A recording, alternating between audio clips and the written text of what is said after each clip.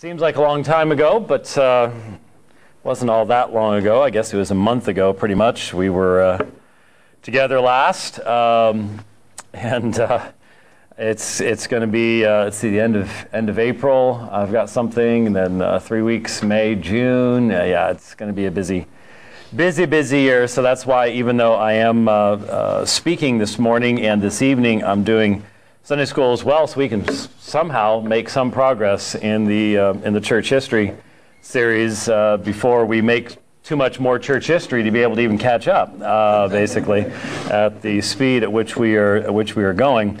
Though it will be interesting to see how the future, if the Lord tarries, writes the history of today. It will be an intriguing chapter in a book someday, I would imagine, but we are not anywhere near today in what we are covering. You may recall the last time we were together, we were looking at the nature of God, and we actually sort of weren't doing necessarily so much history as looking at the fundamental truths. I drew a triangle on the board. I hope you all jotted that down, where you have the foundational doctrines that are given to us in Scripture, specifically at the bottom monotheism, and then the other two legs are made up of the existence of three divine persons and the equality of those persons. When you then deny one of those sides of the triangle, the other two point to the resultant error that comes. And I emphasized at that time, it is important, I think, to think along these lines, because the fact that when you enter into a conversation with someone who is in error on the subject of the biblical teaching on the nature of God, it is very helpful to be able to identify where it is specifically, biblically, their error lies. And unless you think of the doctrine of God in a biblical fashion, the constituent biblical doctrines that make that up, you're not going to be in a position to be able to readily identify where you need to go with that person in providing insight to them. They may have never heard the truth. You have to recognize it's, you know, I'm facing this situation right now. At the end of this month, literally like in about, 3-4 weeks, I'll be flying up to Rapid City, South Dakota. And I've never been there before. This will be the first time to Rapid City. Now, why would I go to Rapid City? I was just teaching in Potchefstroom, Johannesburg, and London. And in May, we'll be teaching in Wittenberg at the Shepherds Conference. And if you think about this, when the Shepherds Conference is in Germany, you know what that makes it? The German Shepherds Conference. So every time we've talked about that over the past couple of years, the German Shepherds Conference, which is very different from the Liberal Labrador Conference, but anyway, that's another place. Thank you for laughing, Sean. I appreciate that. No one else dared to, but you did, and that's why I like you. Both of my wife is not even smiling, not even grinning. Just. It looks like that, a look of shame. Like I can't believe that he did that. But yes, anyway. But anyways, be in Wittenberg, and then a couple hour and a half north of Prague in the Czech Republic, and then in Kiev again. So what in the world am I doing in Rapid City, South Dakota? I thought it was in Iowa, anyways. So it's up in that part where there's not that many people. And the reason is we're going to be doing a debate. I can guarantee you it will not be a boring debate. If this debate were taking place in the Philippines, this religious group is the third largest religious group in the Philippines right now, I'd be trying to raise funds to take Josh with me. And even he'd be in a bit of a tough spot, because this group tends to be rather aggressive. It's called Iglesia de Cristo, the Church of Christ, but it's not the historic, or the Campbellite Church of Christ. It's an anti-Trinitarian group, and in some of the debates they have in the Philippines, the people that debate get beat up. And even outside the Philippines, it's real obvious to me in listening to the debates I've listened to that there's sort of a cultic mindset that they sort of follow. And I'm going to try to close that down as much as possible with the rules of the debate itself, but we will see whether they will follow those rules of debate. And we've been told that the place only seats 300 and they're bringing 300. So it could be an interesting experience. But I would identify Iglesia Ni Cristo as bad Jehovah's Witnesses in the sense of their argumentation. And so their arguments are rather surface level. They're very similar to what you'd get from Muslims who don't really know the doctrine. There's a lot of misrepresentation, a lot of focus on John 17:3 or something along those lines. Well, Jesus said the Father is the only true God, and just ignoring the rest of the testimony of Scripture, things like that. But I have to remember, even in the midst of listening to this, folks, what they'll do is their speaker will cry out, "But there's only one true God," and they'll as if that was actually part of the debate. It's not. Both sides believe there's only one true God. The issue isn't about that at all. And it's easy in a situation like that to slip in the mindset that all these people are knowledgeable, willful rebels against the truth. Some of them are. Some of them are. But I don't know who they are. Some of them never heard anything else. If you were raised within a group like that, that's all you'd ever heard. If you had never heard the truth, you have to keep that in mind. And so when speaking to someone, and if you want to bring correction, if you want to be used as an instrument of leading them to a knowledge of the truth, then from my perspective, the most effective way to do that is to bring them to the Word of God. And unfortunately, a lot of Christians, what they tend to do is that, well, the Council of Nicaea said, and the Nicene Creed says, and so on and so forth. Well, the vast majority of them have already been taught to have a fundamental distrust of anything creedal in that sense. And the reality is the doctrine of the Trinity is a revelational doctrine. I know there are many people today believe it's just something that came later in church history, and you'll find many people in the academy teaching that it's a later development, et cetera, et cetera. But as Christians, we believe this is a doctrine of revelation, and therefore to bring people to that revelation, to let the Word of God to speak to them, I think is the most effective way of communicating these truths, whether it's the doctrine of the Trinity. I've certainly found that to be the case in presenting people with the doctrines of grace. You go to the Scriptures. It's not your clever arguments. It's not your ability to produce gotcha moments.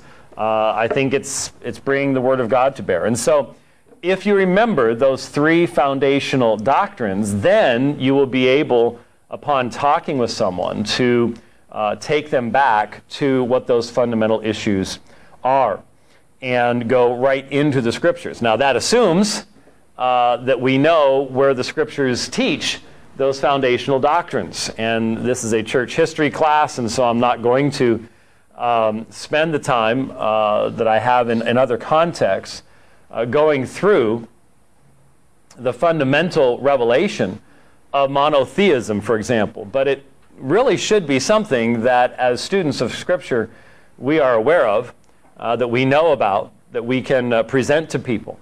And so, as I mentioned last time, I would highly recommend your reviewing, for example, the trial of the false gods in Isaiah 40 through 48. It was interesting when I was teaching out at Potchefstroom a couple weeks ago. Potchefstroom is about 60 miles outside of Johannesburg. And I happened to mention in the lectures before that that I think it was Thursday night we were having a get-together at a Ratio Christi meeting, which is a campus ministry, apologetics campus ministry, Christian philosophy campus ministry type thing that's worldwide. Certainly it's here in the United States, and they have it there at Potch. And for some reason they asked me to address the subject of Mormonism. I know a little something about Mormonism, so I said to him, I said, by the way, make sure to contact the local Mormon mission and let them know that we're going to be talking about Mormonism. They'll send missionaries. And they're like, they will? So, oh, yeah. Yeah, you bet. They'll send not to debate, but they'll send missionaries to check out what's being said and to show the nice side of Mormonism if we're demonizing them or something like that. But for us, it's a great opportunity to witness to the missionaries. So they sent 4 missionaries. And so I did my whole presentation on Mormonism. But it was interesting how it changed a little bit. It was different than it would have been if they had not been there, because I had Mormons listening. And so I wanted them to hear an accurate presentation of what they believed, and then we talked about what the Bible actually says about each one of these beliefs. And so when we were talking about the Mormon doctrine of God, which is the primary focus that we had, it was like, well, now we know that the Bible says, and then I went to the trial of the false gods in Isaiah 43:10. Before me there was no God formed, there should be none after me. Isaiah 44:24, Jehovah says that he alone stretched abroad the heaven, found the earth by himself. Any Mormon who is an elder, who's gone through the temple, has seen pictorially, either by actors if they went through the Salt Lake Temple, or on video if they went through any other temples in the world, and there are many of them now, has seen it presented that Elohim, who's God the Father, sent Jehovah in company with Michael down to organize the earth. But Isaiah 44:24, Jehovah does this alone.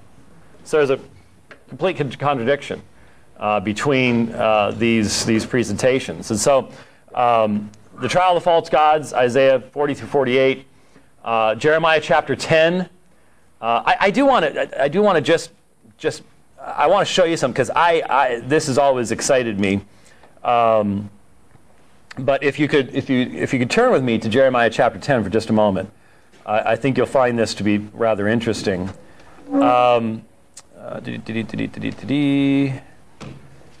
Jeremiah chapter 10. Now notice. Let's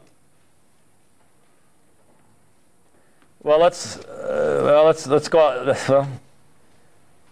Let's start at verse 1. I wasn't going to do this, but I think this is relevant.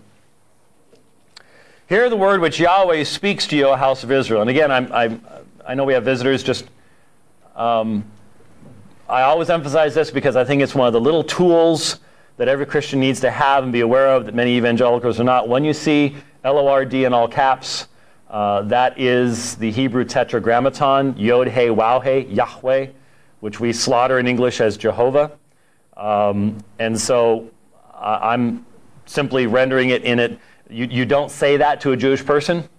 They are very offended if you use the divine name, but that is a tradition that developed well after the New Testament, so it's really not binding upon Christians.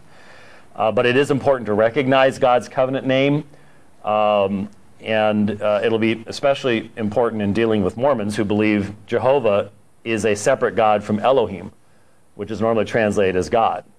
535 times in the Old Testament, it's Jehovah Elohim, Yahweh Elohim. So the Old Testament writers had no concept of this, but Joseph Smith had no concept of the Old Testament either, so that's sort of why that happens. But that's why I render it that way. The word which Yahweh speaks to you, O house of Israel, thus says Yahweh, do not learn the way of the nations, and do not be terrified of the signs of the heavens, although the nations are terrified by them. For the customs of the peoples are delusion, because it is wood cut from the forest, the work of the hands of a craftsman with a cutting tool. They decorate it with silver and with gold. They fasten it with nails, with hammers, so that it will not totter. Like a scarecrow in a cucumber field are they, and they cannot speak. They must be carried because they cannot walk. Do not fear them, for they can do no harm, nor can they do any good. I love the absolute acidic sarcasm that God uses of the idols of the peoples that are fashioned by man and then bowed down to and worship. There is none like you, O Yahweh. You are great in your name, and great is your name and might. Who would not fear you, O King of the nations? Indeed it is your due, for among all the wise men of the nations and in all their kingdoms there is none like you. But they are altogether stupid and foolish. In their discipline of delusion their idol is wood. Beaten silver is brought from Tarshish, and gold from Uphaz. The work of a craftsman of the hands of a goldsmith. Violet and purple are their clothing. They are all the work of skilled men. But Yahweh is the true God. He is the living God and the everlasting King. At his wrath the earth quakes, and the nations cannot endure his indignation. Now again, I've emphasized this when we went through the law. This was a radical concept. This idea of monotheism. The people of the world had never developed a coherent concept of monotheism. You had the God of your nation, they had the God of their nation, and the gods fought with each other, and the gods came forth out of the primordial ooze and all the rest of this kind of stuff. So this is a radical and to many people extremely offensive concept, that your God is the only true God. Thus you shall say to them, the gods that did not make the heavens and the earth will perish from the earth and from under the heavens. Now I'm not sure how your translations render this, but up until this point, at least New American Standard had everything in poetic form. And then verse 11 goes to prose form, and then verse 12 goes back into poetic form. It is he who made the earth by his power, who established the world by his wisdom, and by his understanding he has stretched out the heavens. When he utters his voice, there is tumult, so on and so forth. So it continues out. Why would verse 11 be taken out of poetic form and put into prose form? Well, what's fascinating here is there are two primary languages in which the Bible was written. Hebrew in the Old Testament and Greek in the New Testament. But there is a tertiary and third language, and it's called Aramaic. Now, Aramaic is very closely related to biblical Hebrew. It's a Semitic language, and it would be the language in which the people of Israel would be communicating with the Babylonians and the Semitic peoples around them. And so what's fascinating is you get to verse 11, and Jeremiah switches from Hebrew to Aramaic. And so it says, thus you shall say to them, and then in Aramaic, the gods that did not make the heavens and the earth will perish from the earth and from under the heavens. Then back into Hebrew.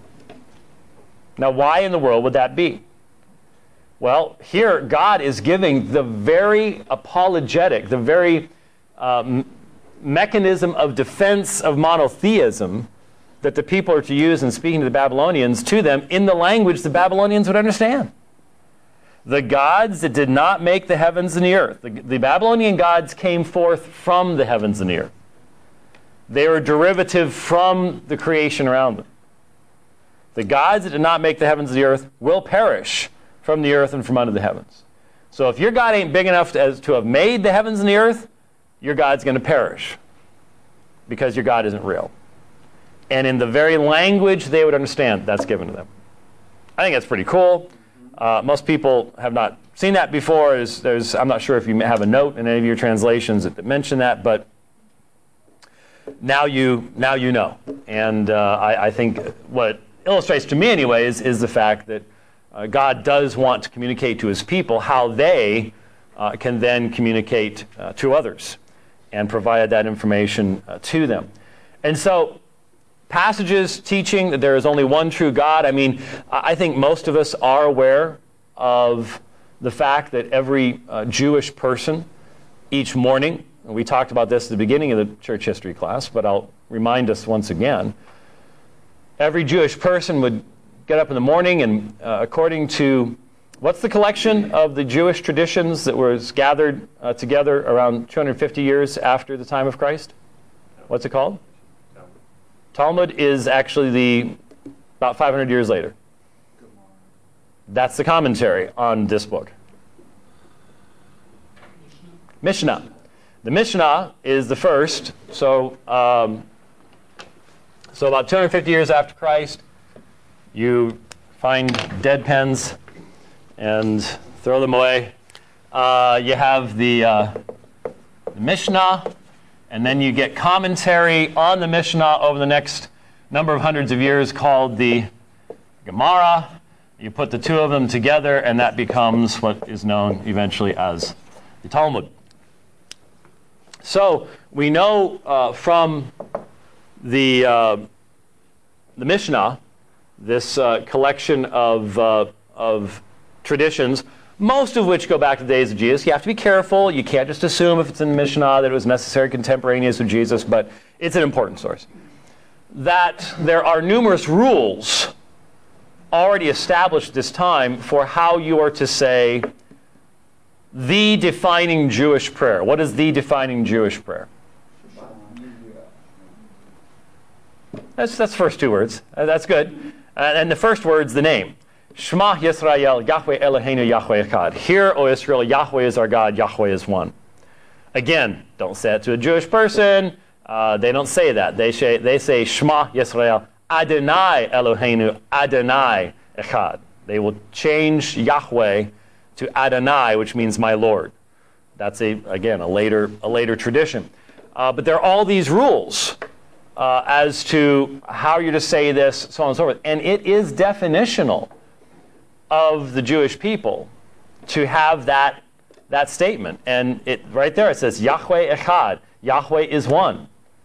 There is only one Yahweh. And the Trinity does not deny that. I'm going to have to be pounding that April 21st up in Rapid City, because the assumption of the Iglesia Ni Cristo is that we are saying that there's more than one God. We are not saying that there is more than one God. There is only one God, Yahweh, but the fact the Bible identifies the Father, the Son, the Spirit as Yahweh is obviously directly relevant to the proof of the doctrine of the Trinity. Yes, sir? In the Hebrew language, is that one a numerical word or not?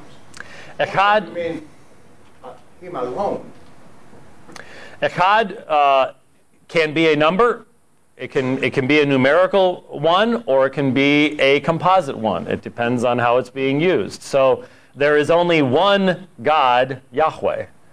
But that does not, and see, this is, again, and this is sort of might help me transition back to church history here eventually. One of the things that I will be explaining to our friends up there is you have monotheism, and that means there is one being of God.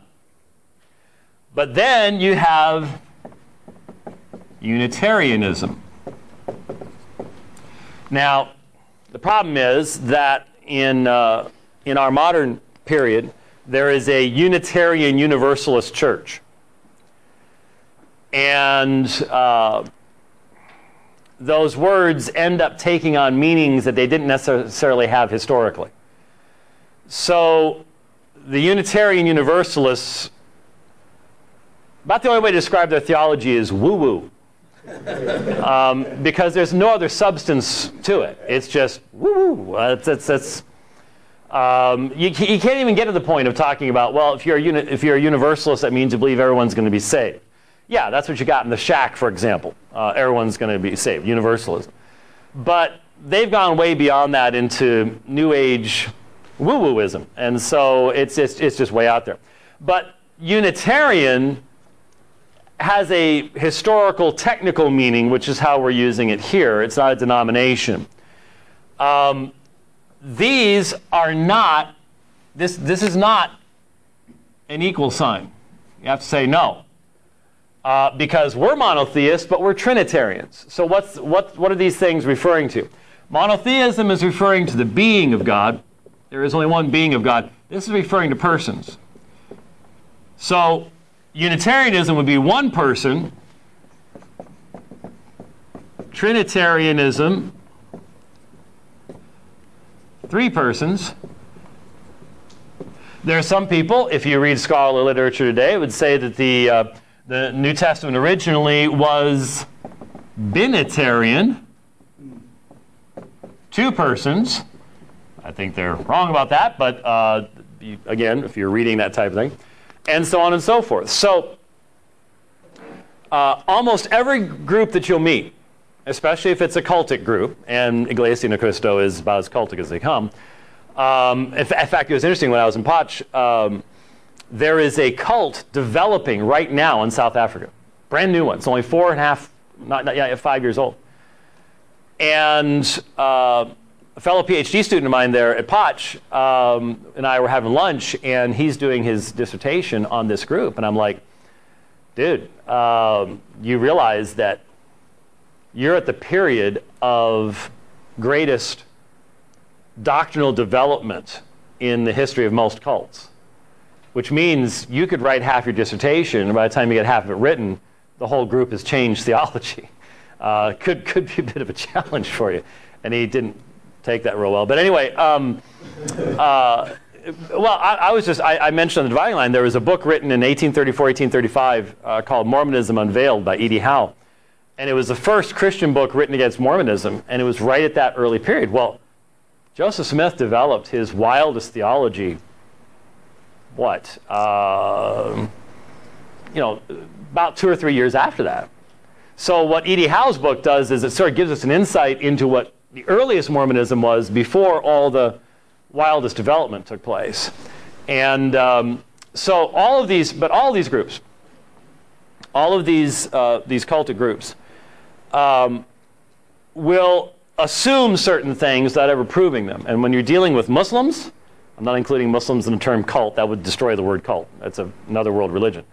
Whether it's Muslims, Jehovah's Witnesses, the Way International, and all the fragmentary groups that have split off from that, Iglesia Ni Cristo, this group down in South Africa called Christ in Me. All these groups assume but never prove this. They assume Unitarianism. They just assume it. And they demand you assume it.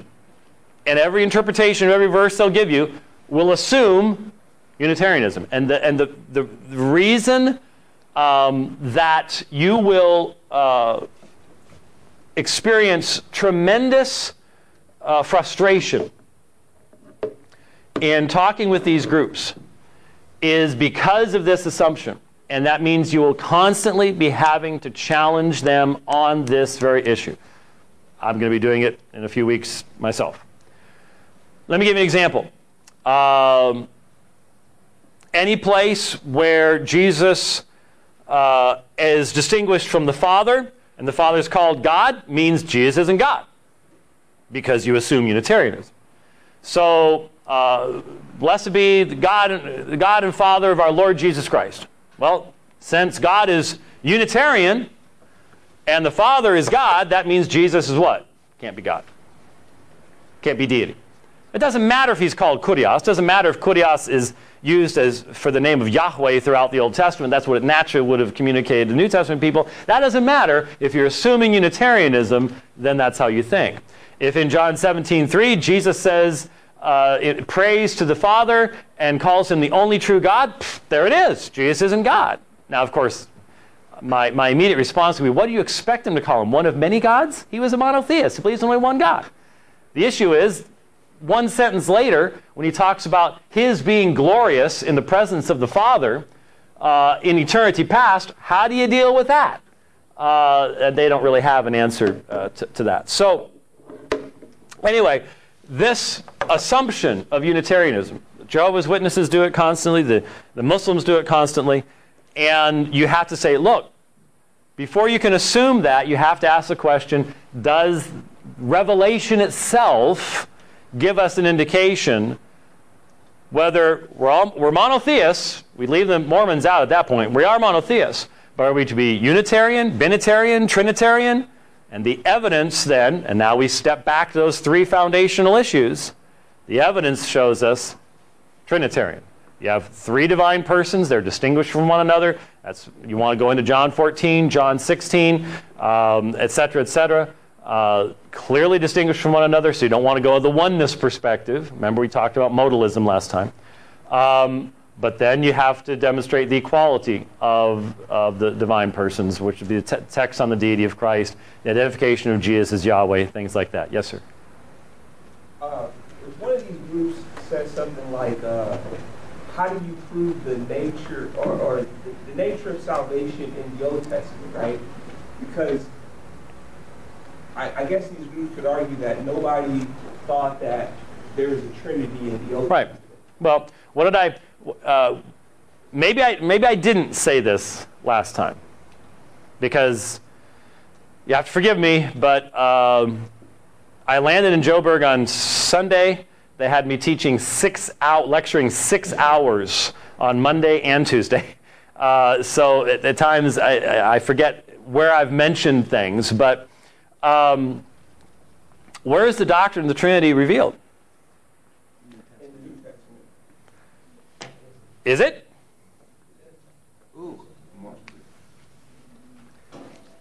Let me show you. You want to see the revelation of the doctrine of the Trinity? You're going to say Genesis 1:1, Genesis 1:22. No, I'm surprised I haven't done this. This is that's the beginning of Matthew, and there's the end of Malachi right there. See the gutter? That's where the doctrine of the Trinity is revealed.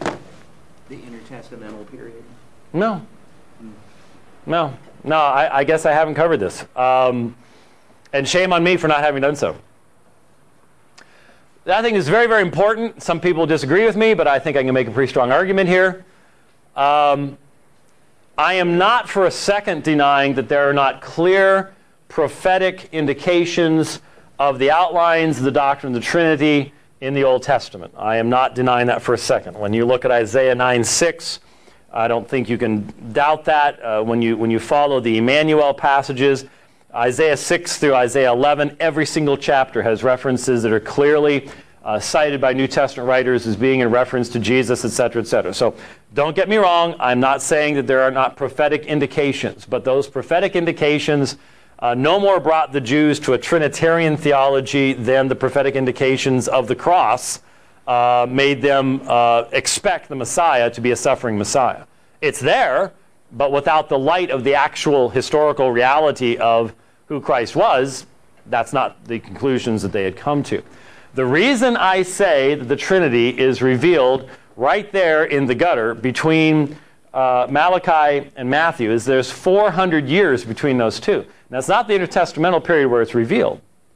The fundamental revelation of the doctrine of the Trinity is in the incarnation, ministry, death, burial, and resurrection of Jesus Christ and the outpouring of the Holy Spirit. That's where the doctrine of the Trinity is revealed. Think about Peter.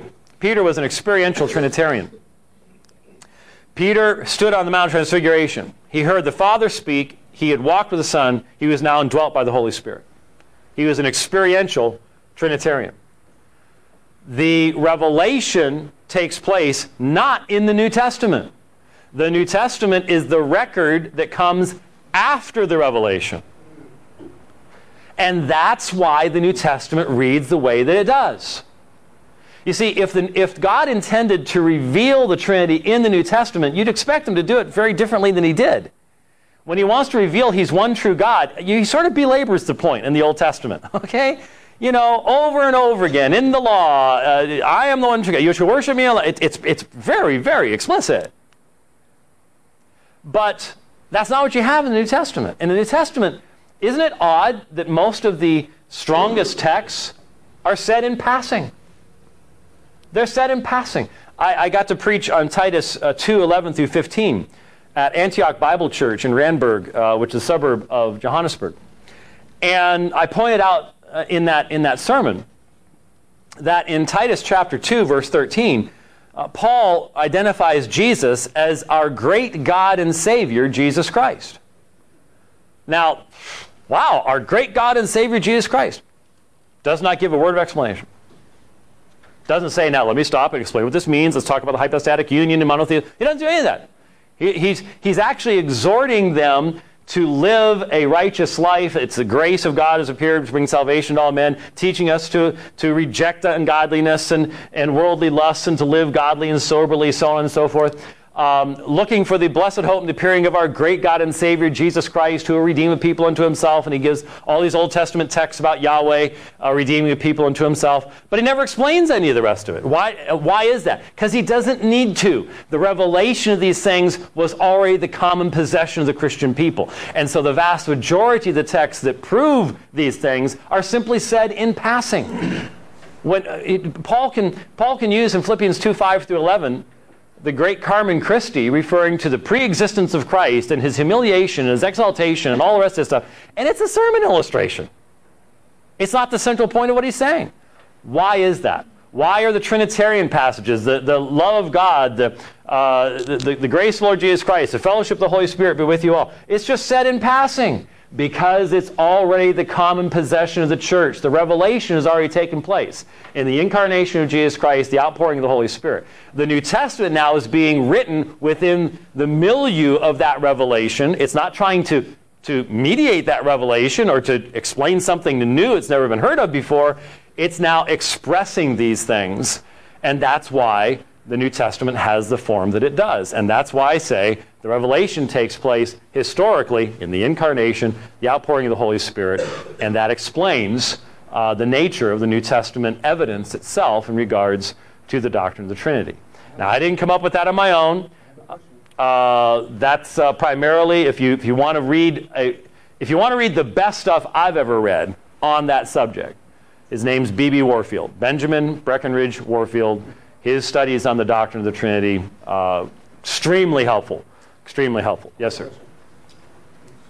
It's really simple, right? Now, the attributes of God must necessarily belong exclusively to Him.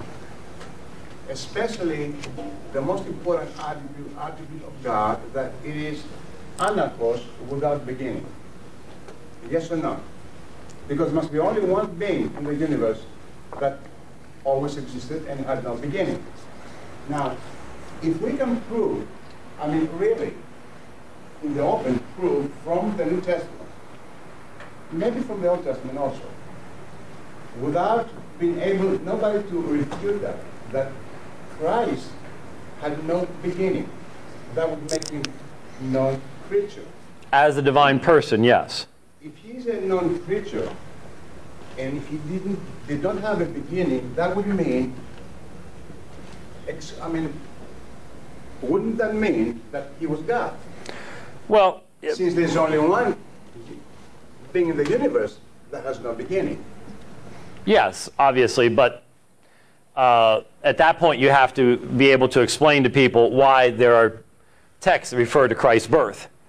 So in other words, you have to be able to go those texts. Christ says, I've come down out of heaven, the pre-existence passages, to be able to differentiate between Christ, because the Word became flesh at a point in time. Jesus' physical body did not eternally exist. But the Son, the second person of the Trinity, did eternally exist, and that's why we go into John 1:1.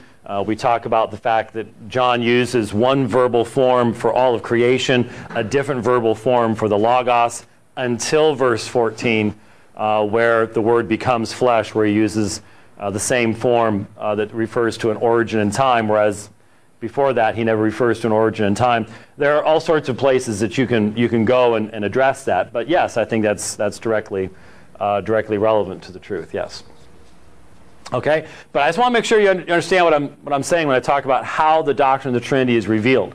I remember sitting in a Sunday school class at probably 19 years of age, 18, 19 years of age, at a very large Southern Baptist church, which a number of you are familiar with, and someone asked the question, well, why do we believe in the Trinity? And we were literally, in that Sunday school class, looking in the concordance for the word Trinity. Now, you may be going, ha, ha, ha, and people around you going, you mean it's not there? No, it's not there. And there's a lot of questions that people have that have been addressed literally for millennia, but unfortunately they're not the stuff of most Sunday morning Sunday school classes in a lot of evangelical churches. But that's why we're covering it here. And so, like I said, if you really want to read some excellent material on that subject, B.B. Warfield, one of the great Princeton theologians. This was back when Princeton was a believing institution, which it sadly no longer is. But his work on the Trinity, fantastic stuff. Just not easily read through, but you will notice if you read my book on the Trinity, I quote him because he does an excellent job, especially in the appropriateness of using non-biblical language to express biblical truths. He does a very good job in addressing that subject. So anyway, Unitarianism. Yes, sir.